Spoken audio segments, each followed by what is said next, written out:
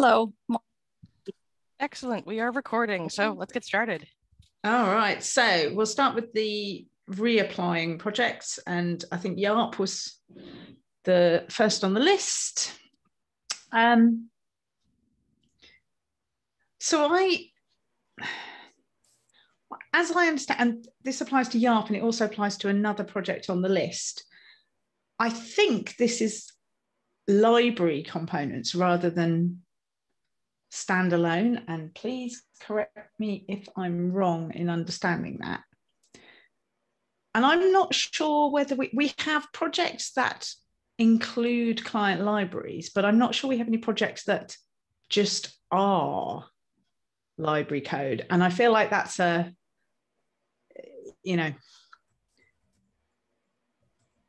something we should consider, whether we want to. I think, first of all, does anyone disagree with my belief that YARP is library code rather than a standalone project? Hey, Justin, we've got Justin as well. Sorry, I'm late, sorry. We were just starting to talk about YARP, and I was saying that I believe that YARP and also another project, which I will come to at some point, but another project on this list, is library code rather than a kind of standalone thing, which might be okay, but I couldn't think of anything that is library code. We might have client libraries as part of a project, but I couldn't think of anything else that just is, and whether that is something we want to consider in terms of whether something is appropriate for CNCF or not.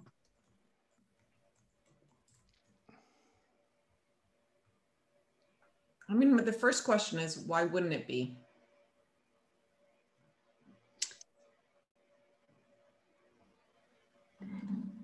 I suppose my thought process on this kind of came through, well, does this particular solution that's, C#, which is fine, it's perfectly valid for people to write applications in C# and .NET, but do we want to be? I don't know. I just thought gRPC is a library. Is it? Yeah. Yeah. So I think. Okay. I think it is. I was actually agreeing with you, and then I was trying to think through the project. But I think gRPC is strictly a library. We didn't bring it as a spec project. It's multiple libraries for different languages, but it is definitely a library, and that's how you consume it. And that it's unusual, I think, because cloud native projects are often consumed as services or shared as services, but actually it's not totally out of. So okay.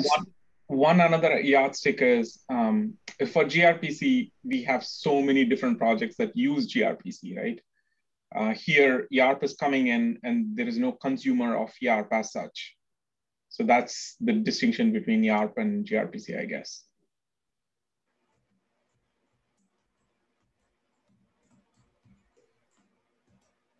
I don't think we really use that yardstick for Sandbox as much, since it's supposed to be for incubation and innovation. True, but we have to believe that it is a good fit for the CNCF. And I guess I appreciate that gRPC maybe already is the precedent, but I think I was worried that we're going to have, it opens the doors to a lot of, library code that fulfills some small part of the cloud native, functionality, and whether or not we really want to be drawing a line outside of that. I don't know. I think I'm partly struck by just the sheer number of projects as well, and wondering whether we're making things easier or making things more confusing by including yet another class of project. No pun intended on the name.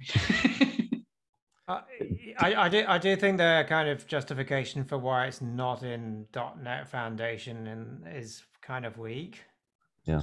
Because it's I mean, there's the comment in the linked issues, which is just kind of like, we want to make it more, we want to bridge .NET and cloud native, and it's like, that's great, but it still feels like one component out of many would be in CNCF, and everything else in the .NET ecosystem is in the .NET Foundation, and it just feels kind of weird. Yeah, that seems like a reasonable argument.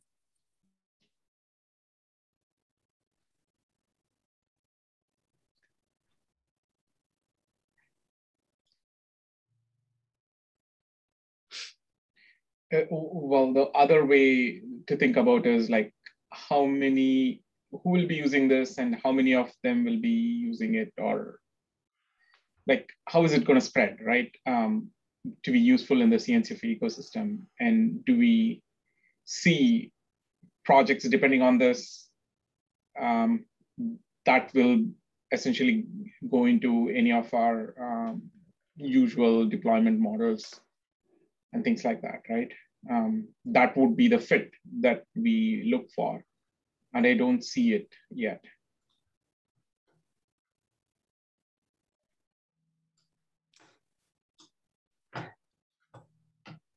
So perhaps, as Chris is suggesting, the .NET Foundation might be a more suitable foundation for this.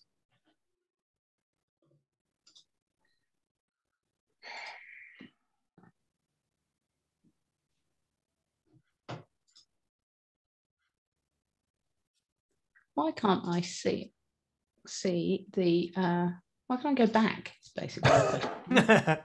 How? What? It's like I'm new to computers. What has happened? It just works sometimes, just sometimes. Why can't I see the maybe that's what I need. That's what I need. Except, there we go. I need to hold another tab. Right. It's also not clear to me who the maintainers of this project are and what its governance process is. It does not feel to me like it is a very natural fit, personally.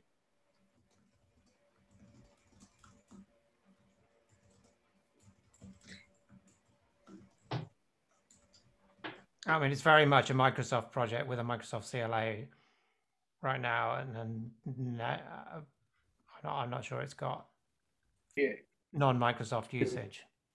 If we don't say no to this, what else will we say no to, right? Yeah. Do we want to hold a vote? Shall we? Or does anybody feel that they would be voting yes? No. We should just do a vote list and say no. We probably should. Yeah. Okay. Vote I agree. Yeah. Well, and it's not just the Microsoft comment either. I think it's just it's not a good fit for what we see being a viable project. Yeah, it feels. I think this whole question of, how it fits with other cloud native. If there's nobody else already using it, I mean, I do think there is a question mark over library projects. .NET feels like a more sensible home for it. All right. Is that enough? Okay.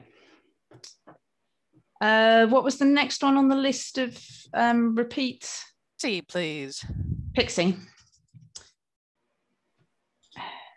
So Pixie have definitely, when Pixie came up last time, I was concerned about them having a link in their GitHub to their self-hosted, their own hosted version of Pixie. And they've made some improvements there. It's not like on the first page of the GitHub, but there is still, and I kind of understand why they have it, right? I think it's quite hard to set up your own hosted version of Pixie. So kind of saying, you know, for an onboarding experience, come to our version that we already host. It is not clear to me who is operating that. And, you know, it is still, not unsurprisingly, it is still linked to quite heavily from the kind of getting started documentation. Do we have any other examples of something where the project hosts a version of the solution like this? It's like a demo backstage server, but that's a little different, right? Well, Artifact the question Hub is whether or not you have to sign up. Yeah. Yeah. Artifact Hub is the only. Yeah. An Artifact Hub is operated by CNCF, right? Correct. Yeah. Yeah. And could we operate this hosted version of Pixie? It's a good question. Potentially, would have to figure out what the costs are, but having other vendor, I'm assuming they're done in a way where other vendors could go operate this on their own if they wanted to. Presumably. Yeah.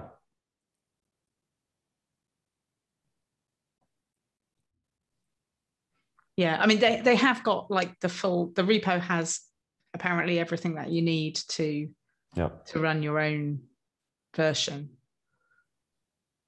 Does anybody run it already? Other end users that do it?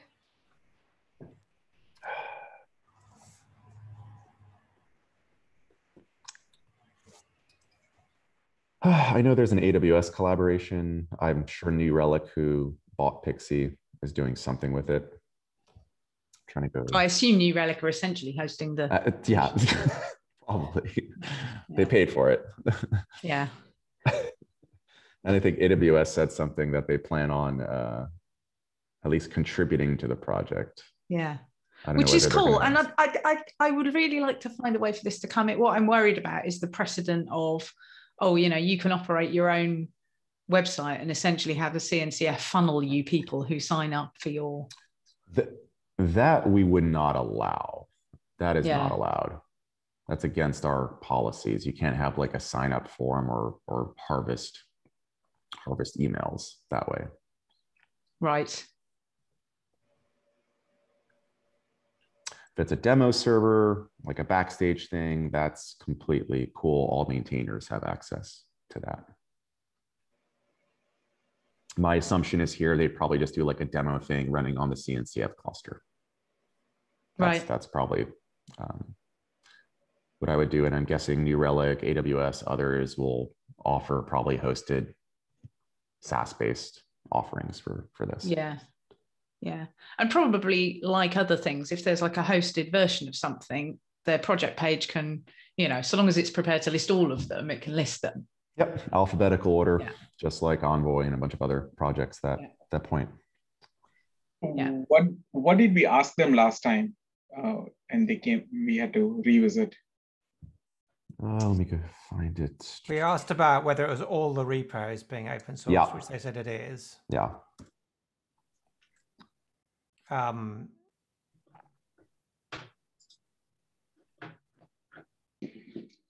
I think they were forming some type of governance structure also. Yeah.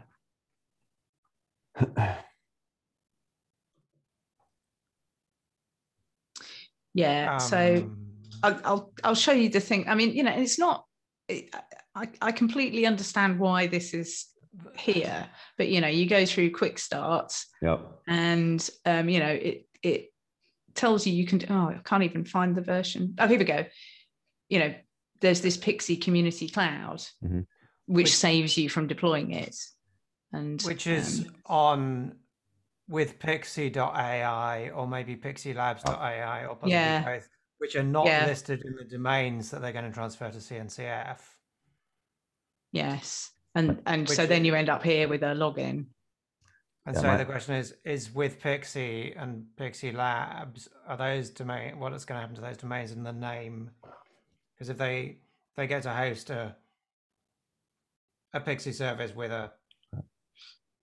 Pixie in its name and other people don't, then that's a problem.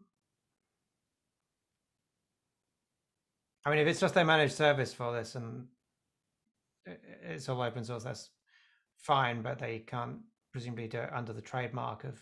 No, it would have to be, New Relic, blah, with Pixie or for Pixie type setup.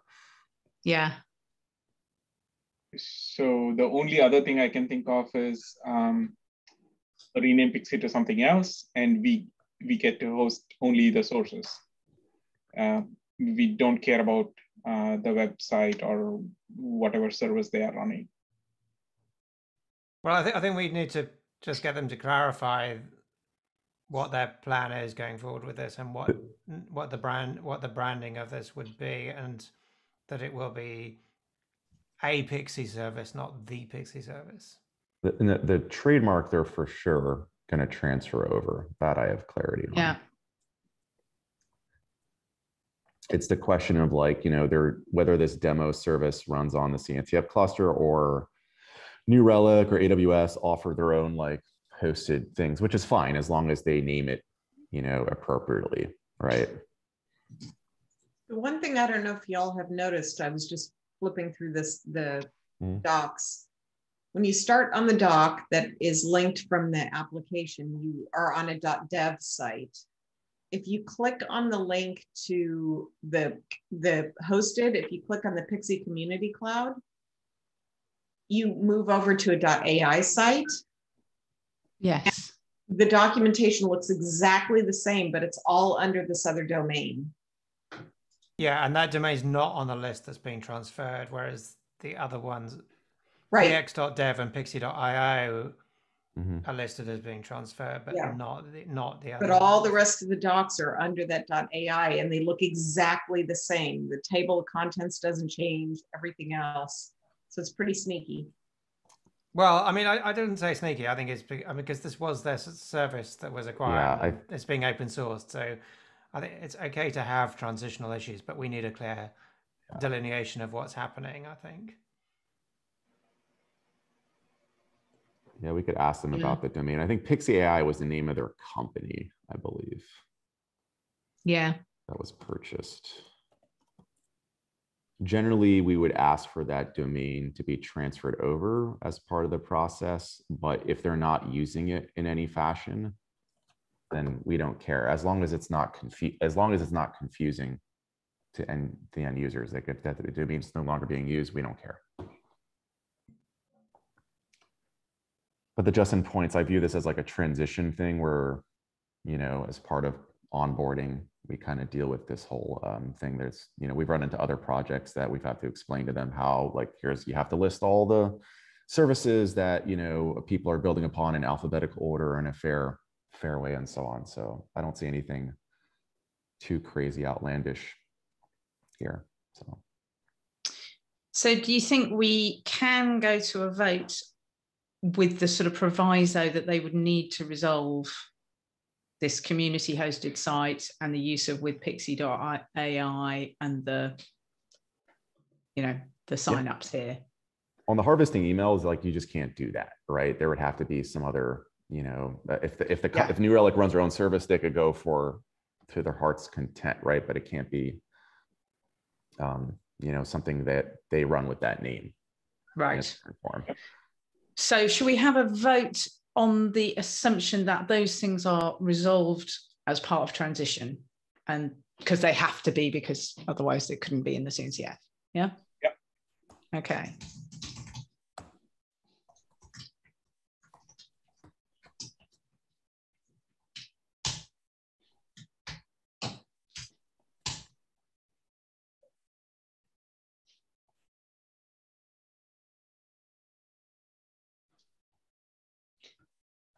Okay. So I think the next, we can probably talk about them together. There's Meshery and SMP, which was Service Mesh Performance, if I recall. So when we discussed this last time, we were talking about how, we have the service mesh interface already, we have service mesh performance, and then Meshery, which kind of implements some of these things. And we went to SIG Network, where we have the interesting scenario that SIG Network is essentially being run by Lee, and he's also involved in all these projects. So I guess the good thing about that is he knows what's going on. But he did go out and have a conversation with lots of maintainers on the service mesh interface project, and Meshery and SMP. I think there are a couple of things that we've learned from that. One is that SMI is potentially an at-risk project. I would say it's not going, from what I hear, there are some issues there in terms of its support from its own maintainers. I think there is some potential for SMI and SMP to be kind of better aligned. There is interest from people outside of the existing maintainers, some other companies who want to get involved in SMP and want to see it in the CNCF before they do so. And then Meshery, the project, I would say, is very clearly saying we are much bigger than both SMI and SMP, and we want to have a life independent of those two spec projects, which I think is not unreasonable.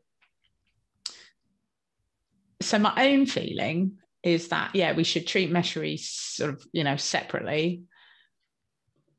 SMP seems like it's one of these areas of experimentation and collaboration, and that we should be signaling to SMP and SMI that we want to see, if we're going to have like a definition of what service meshes are, let's try and make, I don't think we're going to see one of them. We're not going to see both of them incubate without a very clear agreement between the two. Did that make sense? So do we want to vote for Meshery separately right now?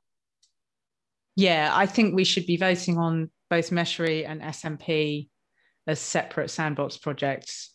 And then if they pass, I think we should be signaling through SIG Network that we want to see SMP and SMI, not diverge. At the very least, not diverge.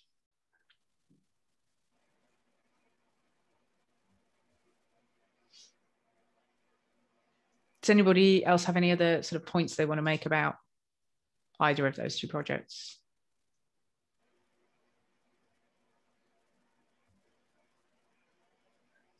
Okay, shall we do votes for, let's do Meshery first.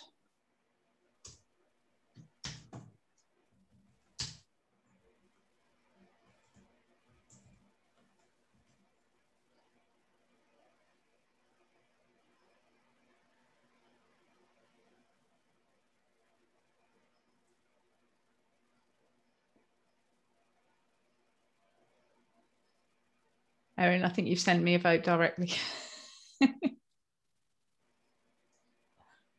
Oh, Erin, if you send it over in the main, we will pass. There we go. Thank you. Great. And let's do votes for SMP as a separate project. Oh, and I've sent it to Erin. Let's try that again. SMP.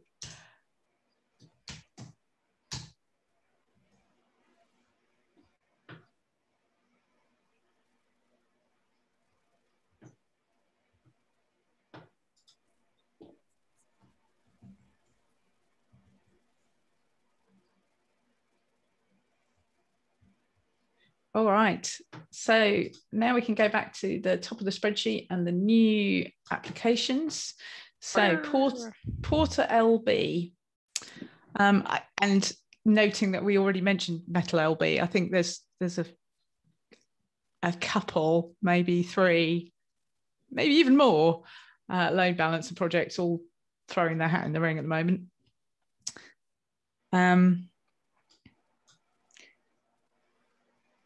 So Porter, name collision seems to be a bit of an issue.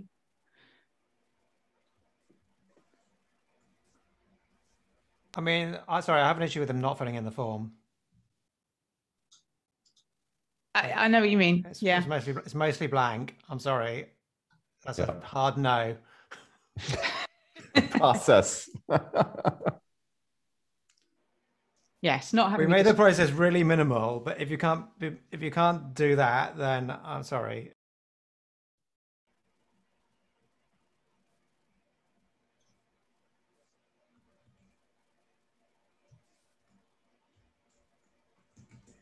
All right.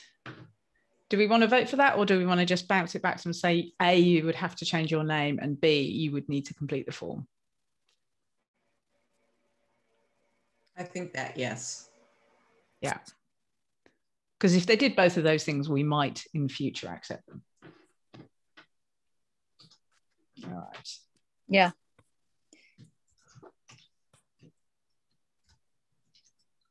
But given how many different load balancers there are we going to have a stronger differentiation at the sandbox level than we would normally, or not?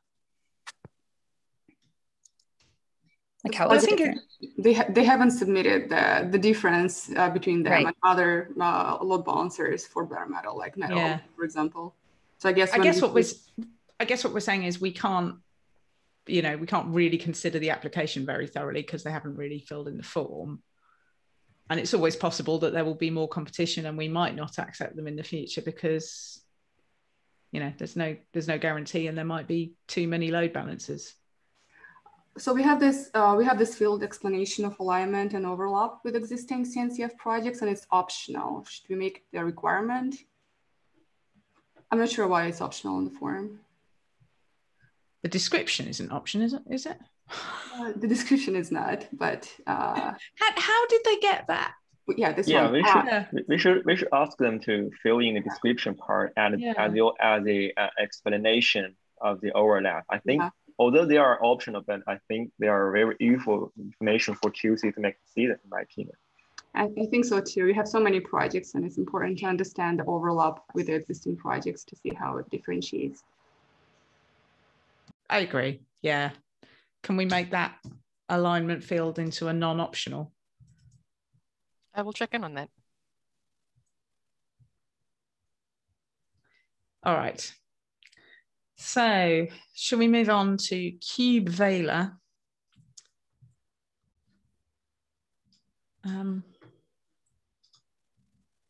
Just one question on the previous point. Are we sure we didn't override the content after the submission? Because I think this is editable, right? Oh, you think maybe somebody has inadvertently changed it? And did an undo or something? There is a deleted. Okay. Is there? Because if you tap space on any cell, it just overrides the whole thing, I guess. Oh, that's interesting.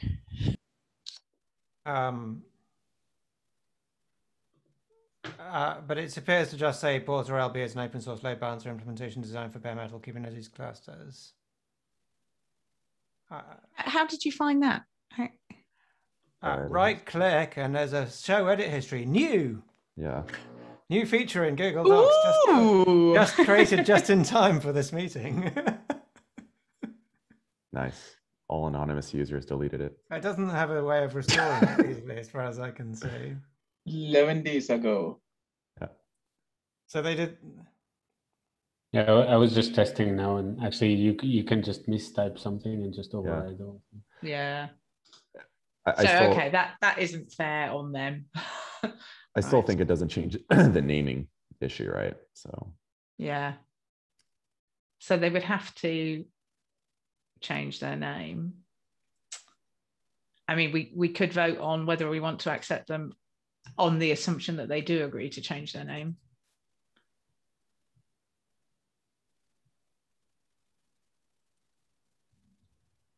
Up to you. It's got some interest. I think there is the the fact that it comes from the CubeSphere distro. Does anyone know the major differences between Porter LB and Metal LB, and any experience? I see both of them have applied. I have, let's say, come across, not used myself, but I have been sort of adjacent to some usage of Metal LB, which I think has some good points and some. I have heard people concerned about scale, but that is probably indicative of the fact that they've been using it at some scale, so it is real. Yeah. Oh, Dims, you're sending us a link to comparison of the two, is that? There's not much there, but how is it packaged and how is it uploaded, that kind of stuff. Should we request project owners to submit the difference or explain the difference?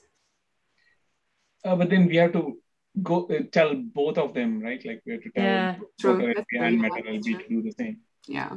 Yeah. And we have usually,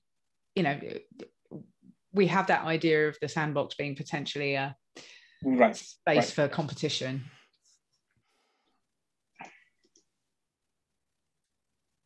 I got to say, something else I didn't love was the fact that they put on their README, they put the CNCF logo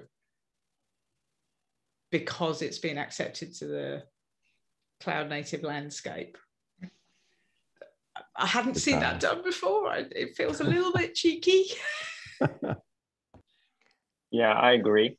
I'm also a little bit unsure about it, because it says it's a sub-project of CubeSphere. Is it? I mean, it cannot be a sub-project of something that's not in the CNCF once it's in the CNCF, and how independent is it? And is CubeSphere potentially going to join the CNCF? Because it seems like if it's a sub-project, then it's saying it's not independent. Right. And it seems like it's a consulting company, Justin. Who is? CubeSphere. Does it? I thought it was. I think it's a distro. I mean, it might be a company. It is a distro, but it is a company at a distro.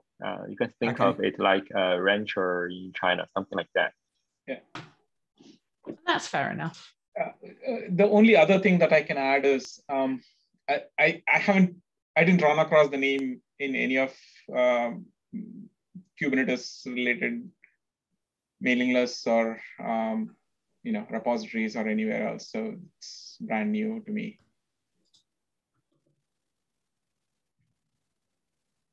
I guess also, I mean, there's a language thing. I mean, it's a sub-project of CubeSphere, but if they had phrased that as, I don't know, Porter LB as a project created by CubeSphere, that would be okay, and we would assume that means, well, they were the founding makers, but they decided to contribute it. That would just be a transitional thing, wouldn't it? So do we vote now with the caveat that we'll work through the separation concerns later?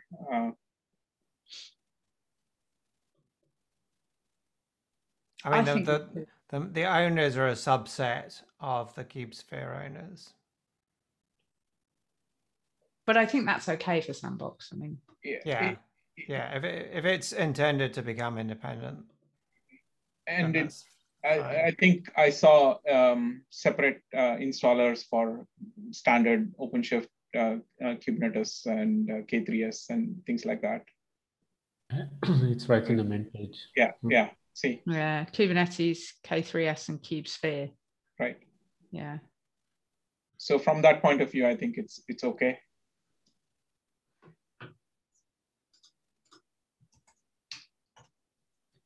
What's it called? Porter. Subject to name change.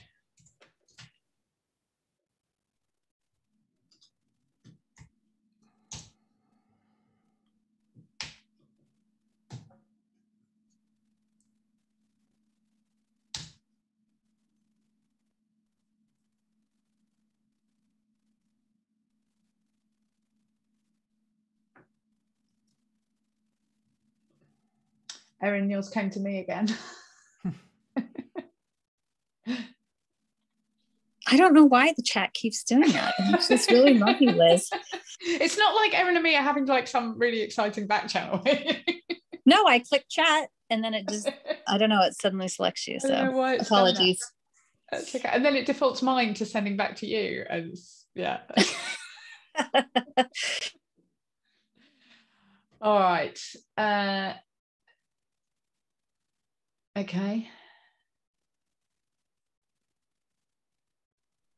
So does it need 2/3 acceptance, or does it need a quorum vote and a majority? 8. Need 8. Do we need 8 positive votes, or do we need a simple or 2/3 majority of a quorum vote? My understanding is that we need 8 out of 11 for the voting okay, to count. So, given as I do not see a passing vote in here, suggest they change the name and reapply. Okay. Okay.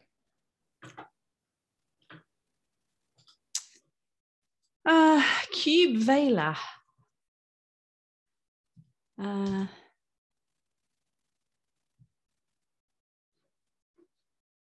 think I saw somewhere that this came out of Crossplane. Yeah, my team is involved in this project, and this is actually originally a Crossplane sub project, and then move as an independent project, basically like that. The last commit sound looks pretty familiar. The author.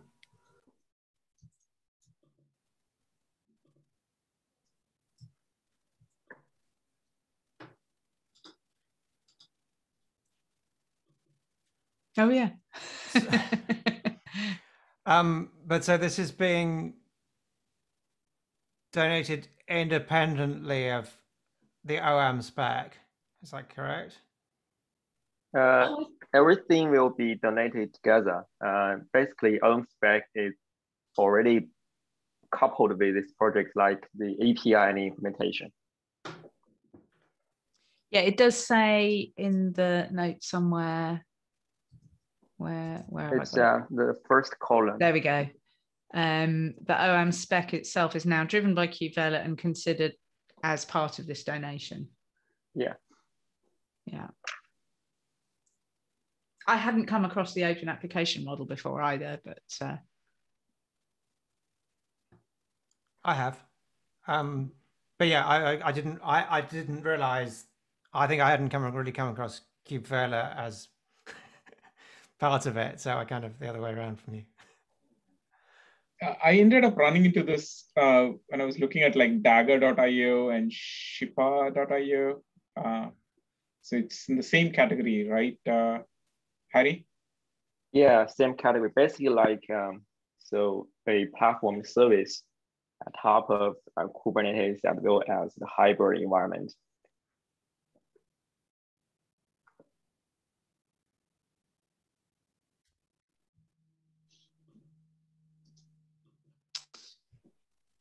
all right, anyone got anything else to add, or should we do votes? Harry, do you like the people on this team? Would the plan be to rename the org to Kubevela then, rather than OMDev? That is acceptable. If I mean, I'm not asking. It's just it seems weird to accept it. Right. Like it seems to. If we accept it as Kubevela, it seems more like better that the org is Kubevela. Whereas if we accept it as OAM, then it's fine to be called OAM. I don't have any preference, but it's like it seems a little bit inconsistent or confusing potentially between which of them's the dominant part of it. Yeah, does every that OAM has a life on its own? Is there a potential future where OAM is a spec and Kubevela is, just one implementation or something? So they are actually coupled right now. Mm-hmm. That's why they are coupled together in installation, basically like API and implementation. So there's no other implementations. I don't think there's motivation to promote any other implementation based on that. Yeah, so the current plan is that the whole organization move to CNCF. Actually, it's including every component to make Kubevela to work, including its, you can see there are the mission controllers, its dashboard, its command line tool. So that is the original plan. So how much rework do you have to do to, I'm sure you have OM -dev in the imports or something, right? So that's going to be your issue. Yeah, so renaming will require some work. That's actually the reason we didn't do that before, because it will break some dependencies. But if we feel it's necessary, I'm totally okay. From my perspective, just some technical issues to solve. There's no political or any non-technical blocker for that. Chris asks a good question, which is, does that mean that everything under OAM dev is? And Harry said yes, and he said yes. Okay, cool. Okay. Should we move to a vote? I mean, I'm not worried about renaming. I just think it might lead to confusion. It might be worth considering. That's all.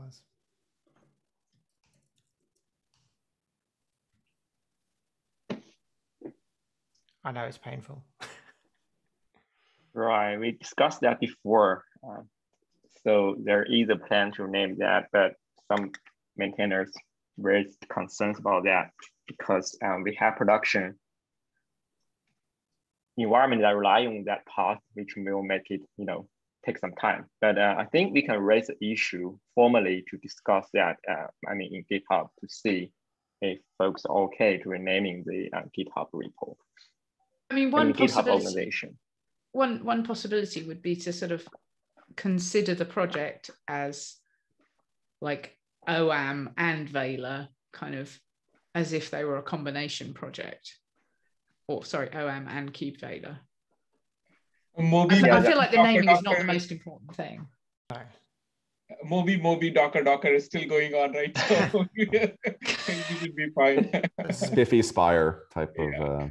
Yeah, I can understand. Yeah. So the organization name is essentially, for example, like cloud native application system or things like that, which will make sense to cover what's inside currently in that organization. That is actually the idea. I will try to ask the team to raise the issue, discuss what should be the right name for the organization, GitHub organization, during the sandbox onboarding process.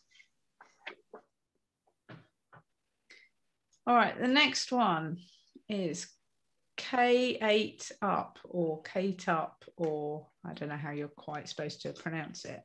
They said catch up. Catch up. That's very good.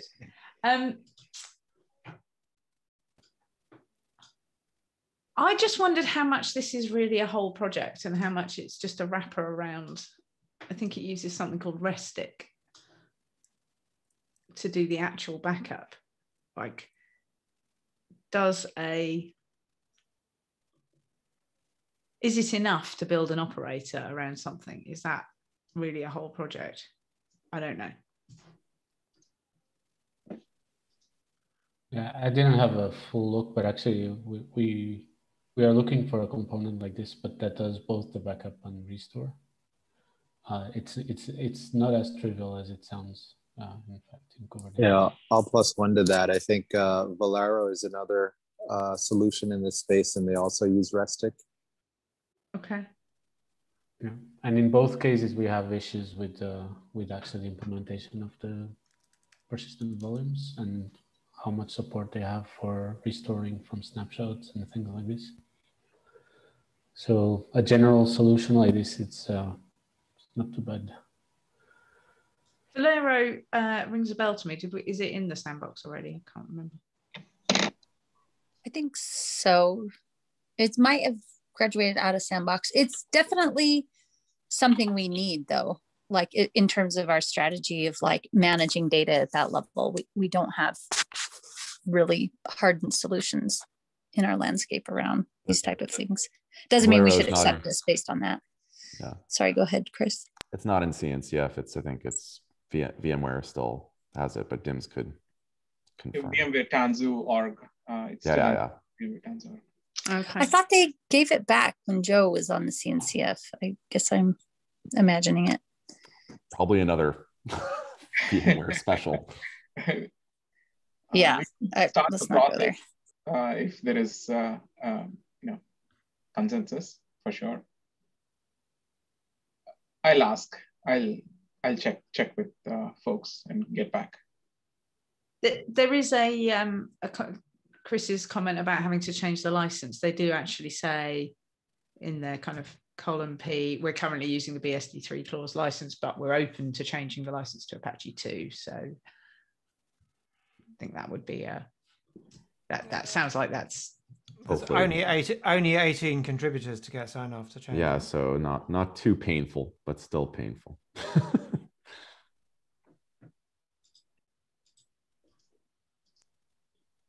172 stars is not massive, but it's not nothing.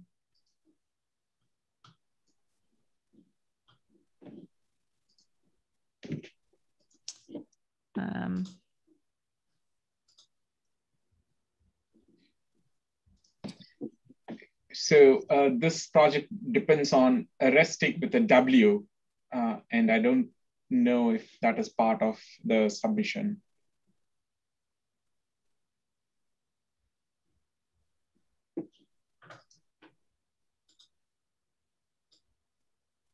As a third-party dependency, can you be a little bit more clear what you mean here, Dims?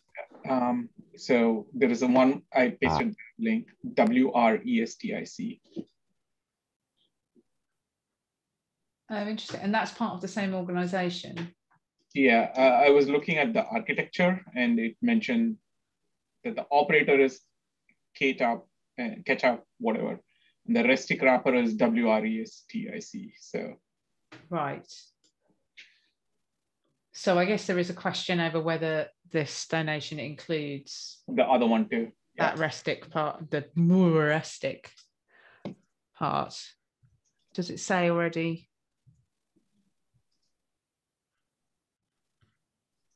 I guess we would want clarity on that. Yeah. Yeah, I talked to them for the crossplane review as well, and they mentioned they were submitting this project, so they were keen on giving more information as needed as well. So we need one more piece of information before we can vote, Liz. Which is whether or not this RESTIC thing is included. I mean, the other possibility is to vote subject on to that being included. In general, we've asked for a confirmation about if we are not sure about what's in and what's out. Yeah. Okay. We don't really know. All right. Let's go back and ask that then. Cube VIP. This is another load balancer, by the way. Yeah, this one is being used a lot by a lot of people. So yeah, I have heard of this one. Yeah. 385 stars. I think, yeah. And pretty popular with the crowd that does the cluster API stuff. Cool. Not got a lot of contributors. I mean, it's small enough though for, and it works. Yeah. Yeah. They look. I mean, it's mainly Dan. Yeah. Right. And Yasin from VMware, he was working with. He's the second one, so he's the one working with them to get it working with Cappy.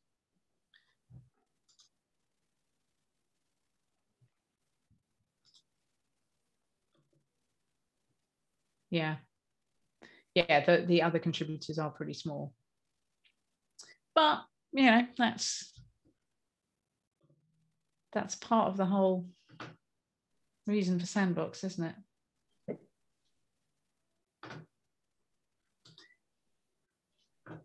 We vote.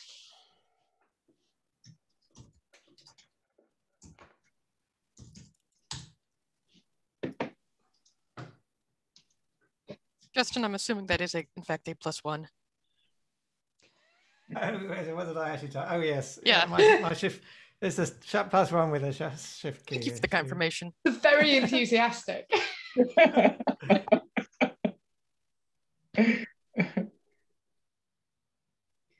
All right, the next one on the list is CubeDL, which looks as though it's a kind of Kubeflow alternative, which is kind of intriguing. Another Alibaba project, very prolific.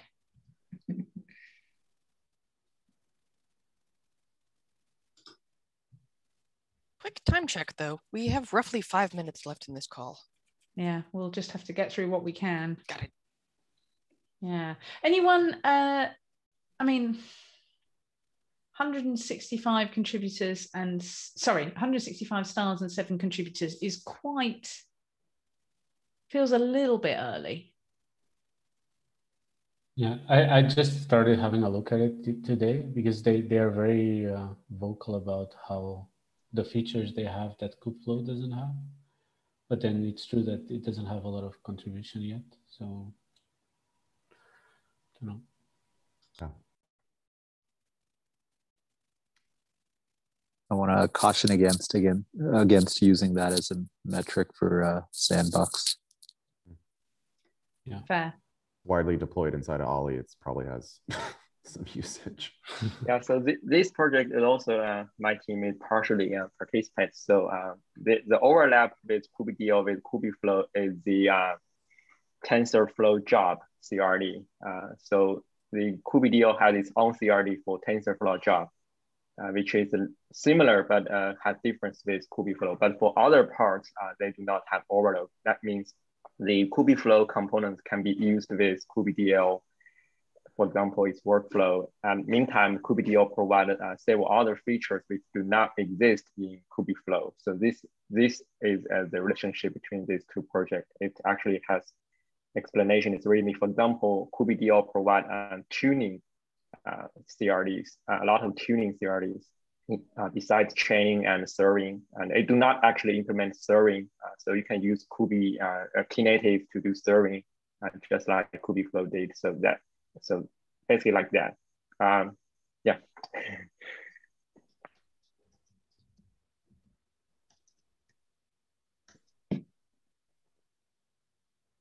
Where in the why do you want to contribute question, it says, we at Alibaba have widely been using Kubernetes to manage large-scale deep learning workloads for many years, but it doesn't actually say use kubedl. I think they mean they are using kubedl. That's the only option they have. Oh, right. Okay.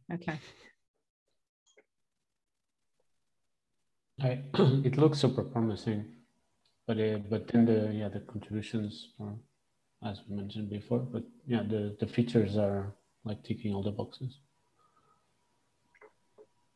Should we take this one to a vote then?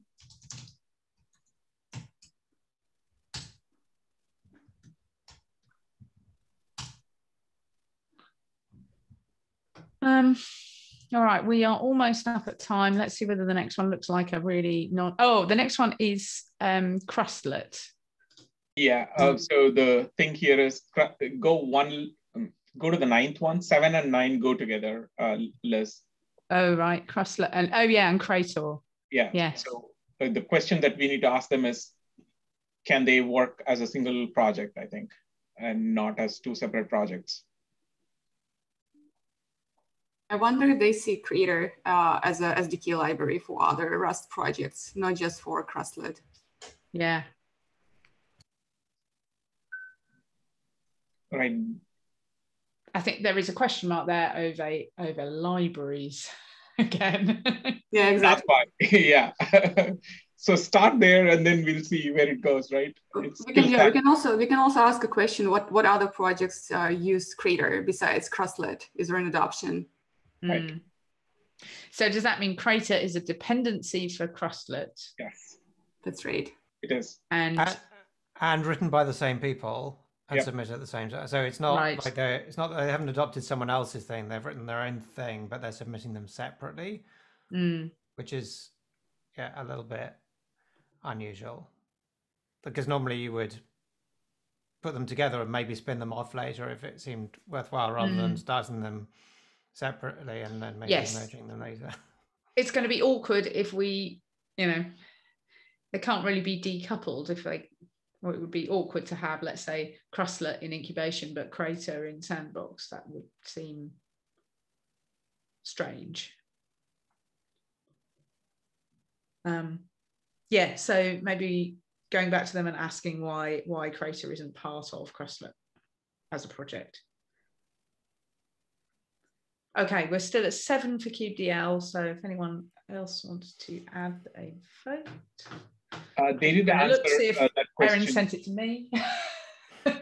Liz, they did answer that question saying that in the Kubernetes ecosystem, there isn't a good library for talking to Kubernetes, and that's where this project Crater is useful.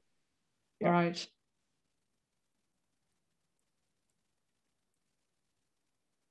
I would still say they should come together as a single project, and then we'll see where it goes later. And by single project, you mean like all live in the same GitHub org, essentially? Same repository, same GitHub org. Okay. Yeah. All right, I think we are up to time. I think because we have several left, it means that next time we do a private meeting, we will go through what's left on the spreadsheet. So apologies to anyone we haven't got to. 2 weeks' time, I think. Is it 2 weeks? 2 weeks' time. I will check to make sure there's nothing else on the calendars, and I will put that in the follow-up and also as a note on the spreadsheet. So thanks. Great. Super. Thanks, everyone. Bye. Thank you. Bye-bye.